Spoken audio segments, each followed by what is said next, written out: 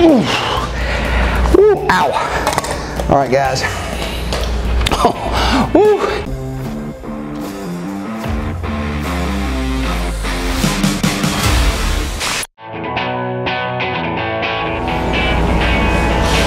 Okay, so our second leg day this week with an emphasis on drop sets is all going to be focused using dumbbells. Now I have 3 separate exercises here, and we're going to start with a very diabolical exercise, guys. Bulgarian split squats. Man, they are fantastic, but man, they hurt. They are hard to do. We're going to follow it up with some lunges and some squats. And the lunges are going to be slightly different than you're normally used to doing, and I'll explain that when we get to that specific exercise. But guys, these drop sets, the whole reason we're doing those this week is to really ramp up the difficulty and the intensity. And of course, when we do them, we force our muscles into a situation where they actually run out of oxygen, okay, because we're doing so many reps, okay, without resting. And then when that happens, your body starts to produce a lot of lactic acid, and it can't flush the lactic acid quick enough, okay? And that's where that burn comes from.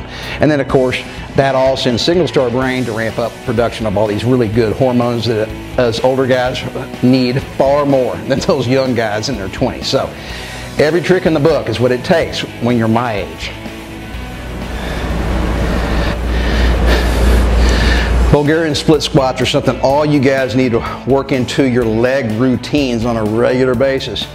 And after you do them for a while, you'll know why. They are killer. So before I put the weights in my hand, I want to show you how to do them just with body weight. So if you've never done these before, or if you haven't done them very often, okay, you need to practice without the dumbbells first, because it is a balance issue, okay?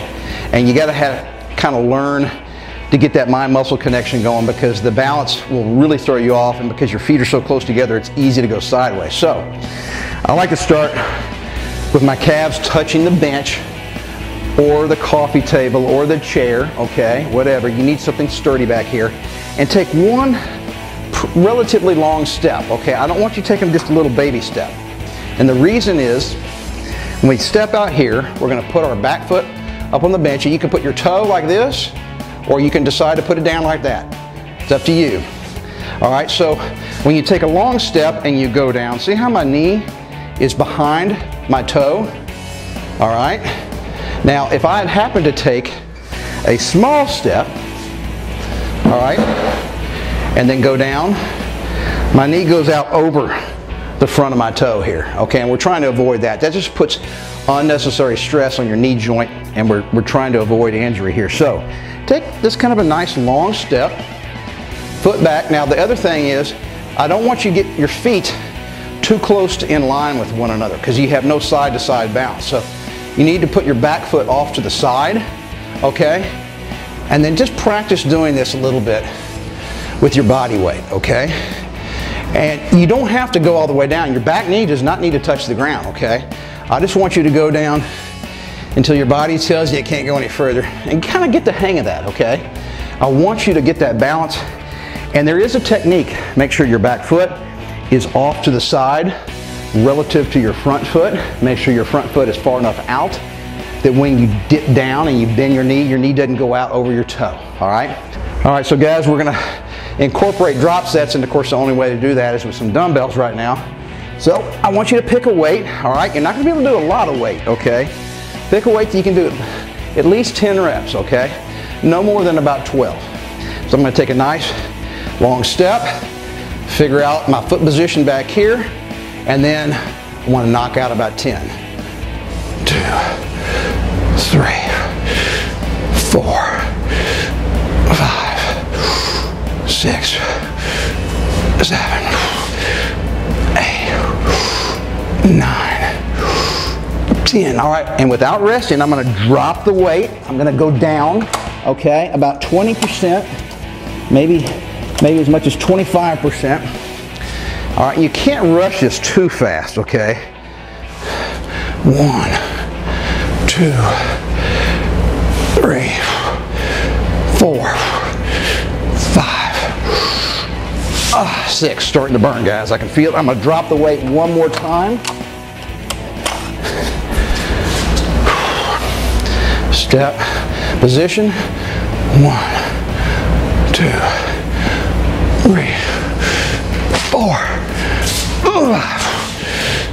Ooh, ow. All right, guys.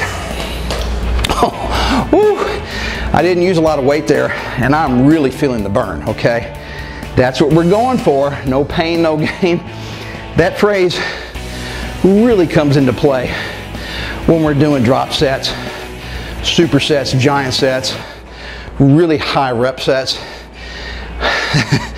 When we're just doing regular normal 10 reps and then resting for a minute, there's not a lot of pain involved in that.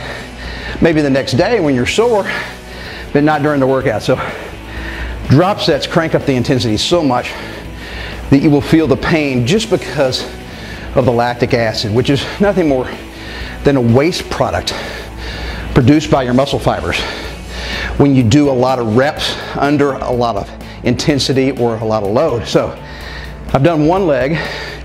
I don't want you going over to the left leg now real quick. I want you to catch your breath, because if you get over and do the other side without fully recovering, that means you're going to be gassed and you won't be able to put as much effort into it, and hence you're going to get an imbalance. All right, so make sure you rest long enough from side to side that the second side, in this case my left leg, will get hit just as hard with just as much intensity as my right leg. Now we're going to do lunges with dumbbells, and we're going to do them just like any other exercise where we're working our legs or our arms side to side or independently. So sometime when we're just doing like regular lunges, we would do alternating. We do right leg lunge, left leg, right leg, you know, back and forth, back and forth, back and forth. So because we're doing drop sets, okay, we got to completely change that up. We cannot do that method, okay? So I'm going to focus just on one leg. So we're going to hit the same leg over and over and over again for 10 to 12 reps. We're going to put the weight down, drop it to about 20 to 25% lighter weight, and then immediately get back and hit that same leg again. Okay, so follow along. I'm going to show you how this works, guys. All right, so we're going to be doing all these lunges in place. You don't need to be walking. Remember, if you're walking, then you're doing alternating legs. All right, so by very default, by definition, these have to be done in place. So I'm going to do left leg, 2, 3, 4, 5, 6, 7, 8, 9, 10. Let's drop the weight.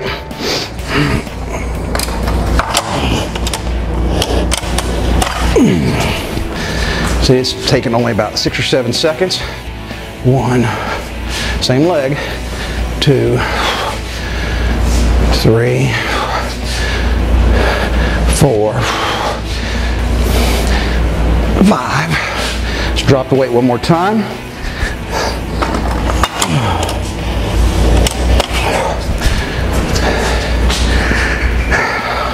1,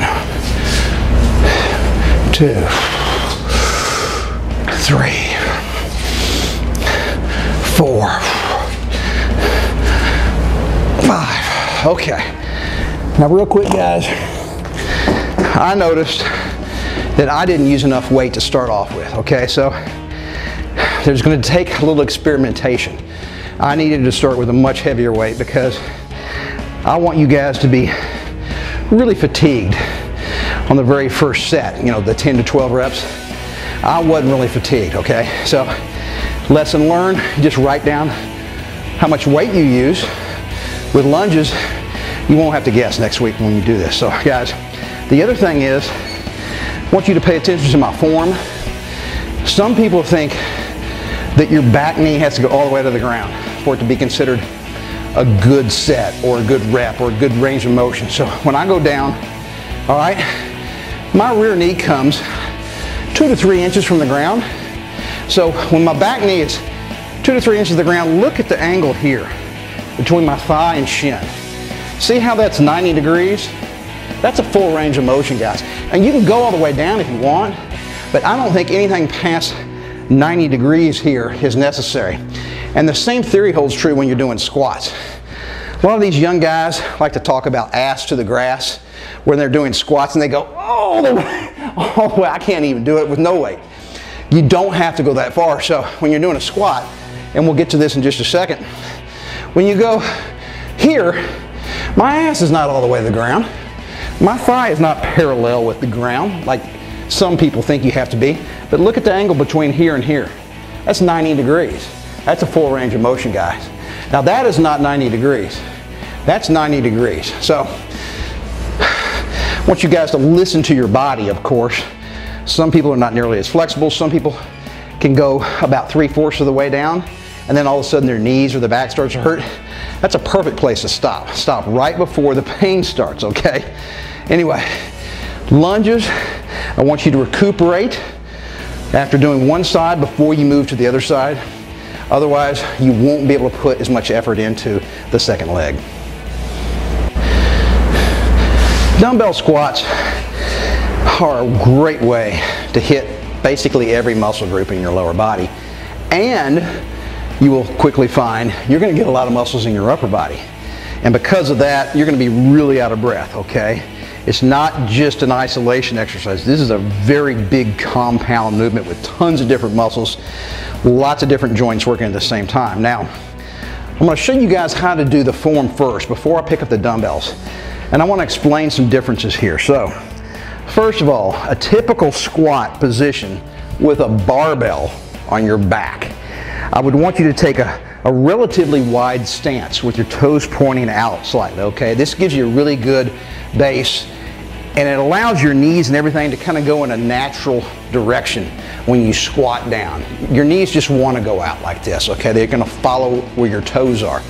But we don't have this luxury. When we're holding some dumbbells in our hands at our side, they're just going to hit your legs if you take a traditional squat stance. So, guys, I want you all to take a much more narrow stance, okay? And I want your toes pointing forward instead of out. All right, now if you got a narrow stance and they're pointing out, and I'm holding dumbbells right here, see what happens? Your thighs get in the way. Now, if my toes are pointing forward and I go down, looky there. The dumbbells in my hands are at the sides, and they're avoiding my thighs and my knees, okay? That is the trick, guys, when you're doing dumbbell squats at home, because we just don't have a barbell. All right, so you got to pick a pretty heavy weight, okay? Hopefully you guys have some pretty heavy dumbbells at home, because really strong, big muscle group here, guys. So I want you to just start off. Remember, we're going to get into my feet they're not touching, okay? They're about 8 or 10 inches apart. And the main thing is keep those toes pointed forward. That means when you squat down, those dumbbells will avoid hitting your knees and your thighs. Now guys, remember, first move on a squat, butt goes out, head stays straight ahead. Out, butt, looking forward. Butt goes out. If you just stick your butt out and keep your back in what feels like an arched position, that'll really take a lot of stress off your lower back and prevent you from getting injured.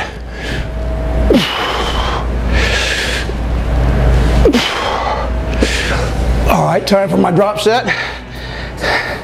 I'm going to drop about 20 to 25% of the weight, not weight, percent. All right, feet together, toes forward.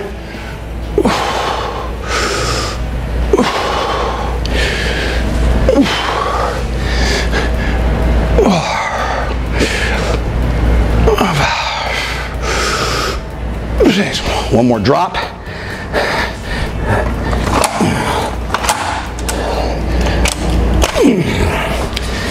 Whew. Already out of breath.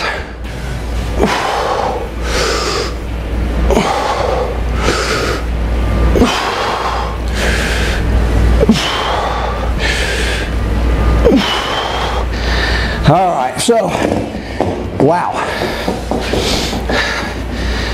Not only am I out of breath, I'm feeling a burn in my shoulders, my forearms, because I'm having to grip those dumbbells For a long time, that's a lot of reps, adds up, okay? My core is engaging, I don't even have to think about it, okay? Because you're having to stabilize your upper body, and then of course, your quads, your hams, and your glutes are all engaging when you're going through that squat movement. So guys, it basically turns this into a full body exercise. We're building muscle, but because we're using so many, for so many reps, for such a long period of time, one set takes a pretty long time, you might notice, that it turns it into almost of a HIIT workout, a high intensity interval training, almost, not quite. So anyway, I love the fact that we can cram a ton of work into a really short time period. Just 3 different exercises, guys, and when you combine them with drop sets, really compacts the amount of time. Now, so guys, I don't want you necessarily doing every set a drop set. So I would have you do all those exercises first, 3 to 4 sets, just the regular 10 to 12 reps. Rest a minute, do it again. It's just the last set that I want you doing a drop set on. Otherwise, you'll just kill yourself and you won't be able to walk for the next 3 days. All right, leg day number 2. We were really just discussing how to get a fantastic workout in by doing drop sets, which is a more complicated and more sophisticated actually technique to work out, and you guys are ready for it right now. So boom, only 3 different exercises. Might seem easy, but when you do 3 to 4 sets of each and then follow up each exercise with a drop set at the very end, you guys are gonna thank me tomorrow. Well, maybe you won't. Maybe you'll be cussing me tomorrow when you're limping around because your muscles are so sore. But 3 days after that is when you'll be thanking me, when your testosterone and your growth hormone starts surging and you start feeling really good and you start building muscle and losing body fat. That's when all the benefits kick in, guys.